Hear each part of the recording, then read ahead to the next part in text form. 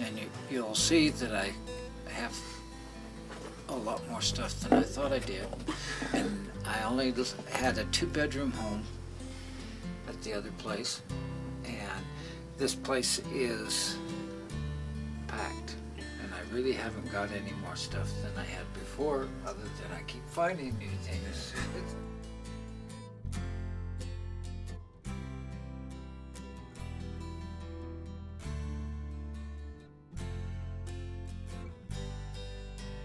Most of the pictures in here are family pictures of my mom's side and my dad's side. This picture of the wrestler is my grandfather. He was up for the World Championship in 1933. He was also the first Masked Marvel, and you'll see a picture of him in his Masked Marvel outfit when we get back further in the museum. And that's my grandmother to the side of him. And then there's pictures of both of them when they were real little in the bottom picture. And this is my mother and father. My father just passed away on the 29th of September, and my mother passed away on the 22nd, on December 26th in 2007. And this chair here, and this chair, and the love seat, and then this chair here, and then there's another one around the corner belonged to Orem Wells, first governor of Utah, and it's from 1885.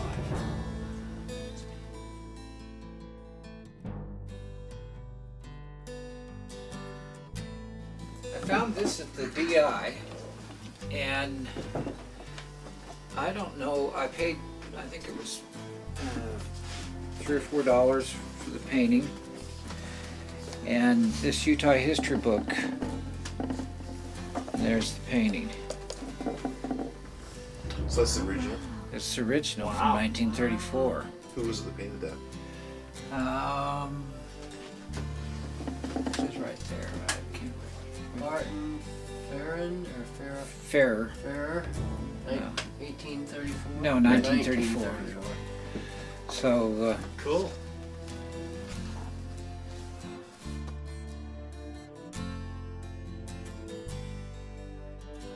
I taught art and drama, and I've done a few art pieces, and this is one of the paintings that I did.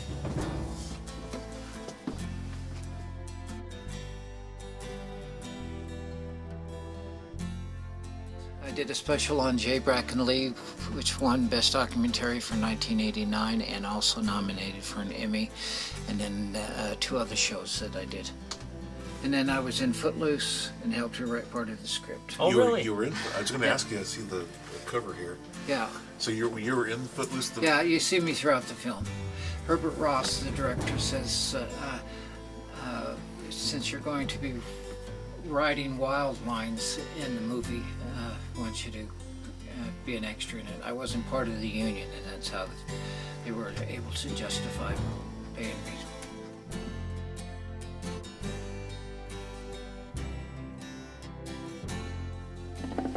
And this is my display of Butch and the gang and Matt Warner. Matt Warner was an outlaw for 20 years, served 3.5 years in prison in the old Sugar House prison, and then later became deputy sheriff and justice of the peace of Carbon County, Utah. And this is his deputy sheriff's badge. And some bar that Butch and his younger brother Dan put around their parents' house when Butch was 16 and his brother was 15. There's Butch Cassidy is to the right in this oval frame, and he's with Brigham Hamilton. Brigham Hamilton was a friend of his in Carbon County, and they used to go out and raise a little bit of hell in Carbon County. Butch would bring a box of groceries to the family, Brigham Hamilton, and they'd take off and they'd go drinking and carousing around.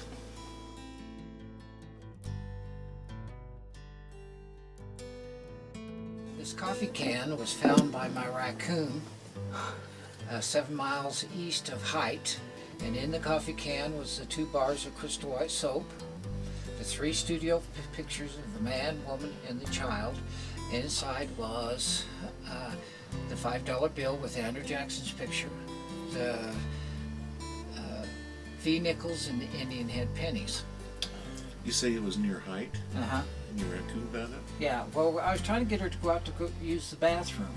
And there was a little crawl space, like a little cave, and she crawled in there, and I went in to get her, thinking that there was a coyote or some kind of an animal in there, and she had her arms around that coffee can and wasn't going to let go of it. I couldn't get her ever to use the bathroom outside. She would only use the bathroom on a newspaper in a little container. And you'll see her, the raccoon here in just a second. So was they able to identify who the pictures were No, of? no, they were taken up in Logan. Huh? So probably an old prospector or something. And soap was a luxury Oh. of having. And here's my raccoon. Her name was Etta Jane Place. And we ordered her after for a movie, and I named her after Butch Cassidy's girlfriend. Etta Jane Place. Etta was not Sundance's girlfriend. It was Butch's. When you said you ordered her after, From a game farm. so she came to be a prop in the movie? Oh, we were going to do the movie, and the movie was canceled. And they says, Steve, she's yours. And so I had her for 4.5 years. She did Kentucky Fried Chicken ads, and when she got through eating Kentucky Fried Chicken ads, there was no bones, no nothing left. And you'll see her with the Kentucky Fried Chicken, and then I had a dog that I had for 15 3/4 years, and she's the one that found the coffee can. I have.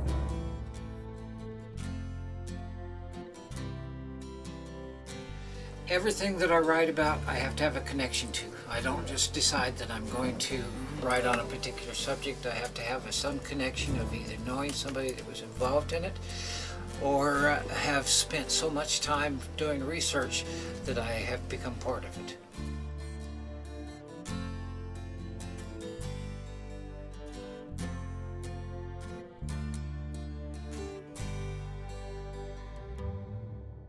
I have the French coverlet that Lincoln had in his carriage the night he was assassinated.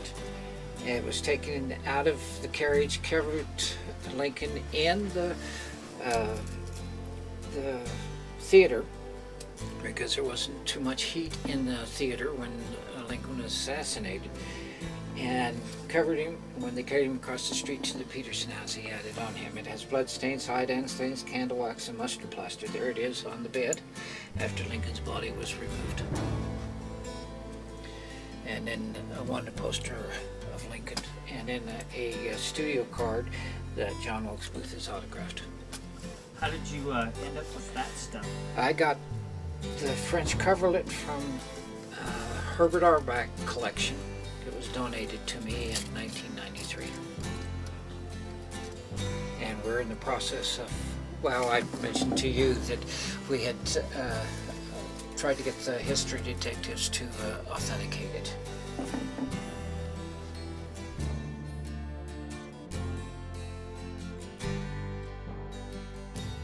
This is Houdini's coat from 1909. It has 17 secret pockets and some of Houdini's locks.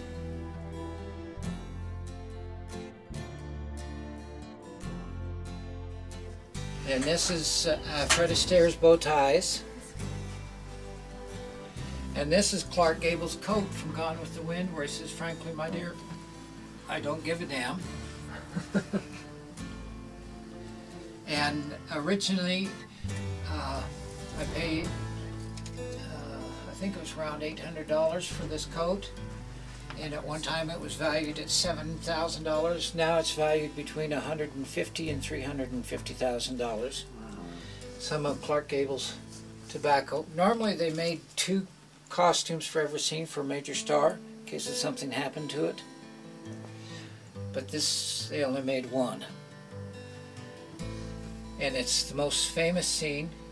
This was used in another scene of Gone with the Wind.